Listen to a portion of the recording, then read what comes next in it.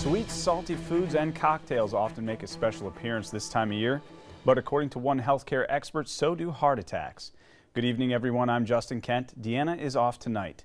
News 10's Riley Connell has a few tips on staying heart healthy for the holidays.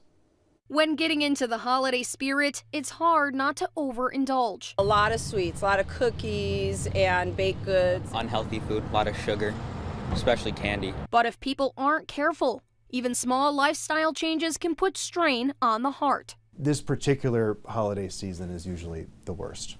Dr. Christopher Hansen says it's not just big meals, sweet treats, and alcohol that can trigger a cardiac event, like a heart attack. People also face social and financial changes around the holidays that contribute to poor health. People are traveling, people are visiting relatives, people aren't taking their medications as prescribed because maybe they've got a lot of things going on. All of these things, I think, together predispose people to having more of these events around the holiday season. Despite some of those risk factors, Hansen says there are a few simple steps people can take to keep their health on track. He says anyone already struggling with a heart condition should be mindful of their eating habits and keep alcoholic beverages to a minimum. As a general rule for every person, Hansen says it's best to keep things as simple as possible over the holidays to reduce overall stress.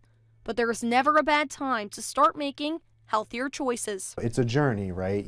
But those are things you should be thinking about. How can I optimize my health every day? A task that's easier for some than others. So I do the treadmill 4 or 5 times a week. Well, my husband and I have a pretty good exercise routine. But well worth it to make it through to another new year.